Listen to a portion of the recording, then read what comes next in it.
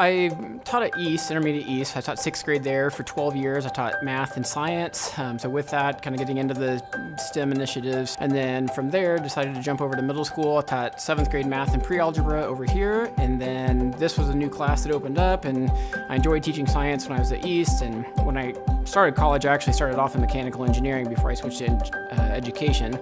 So the robotics kind of let me do kind of both worlds in an education setting, some of the engineering things, so I thought it would be really fun and really enjoying it, so I jumped over here to start this.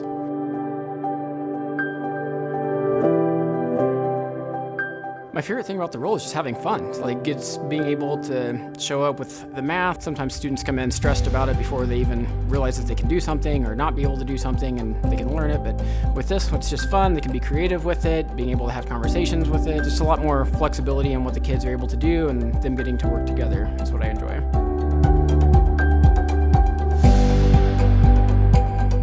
We have a lot of our encore classes. There's the robotics course, there's an engineering, there's the flight and space, medical detectives, computer applications, computer science.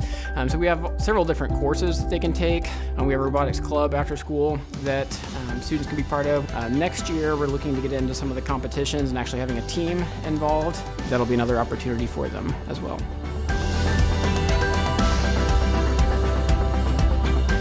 They're willing to try. Like, they don't let the fear of failure stop them. Being able to work with each other, coming up with those ideas, working together, not trying to get frustrated. It's always natural to want to get frustrated when something doesn't work, but being persistent with it, having a positive attitude, working with the others, and being creative with it.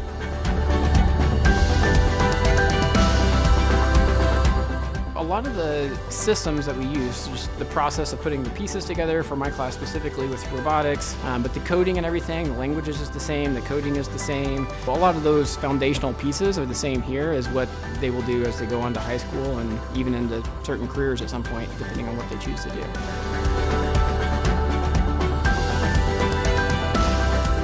The elementaries have the STEM classes, which is kind of naturally just going through their schedules, they get some of that. And they may have some clubs after school, or maybe have their own robotics clubs that they could do, or coding clubs. I know the intermediates have some of those times as well. In the summer, there's camps. We have one here in Avon called Camp Invention. There's a camp that our high school teachers actually do, that they get to do 3D printing and they get to do robotics, as well as a lot of it is just happening naturally in their classes, just with the way we're approaching the education now.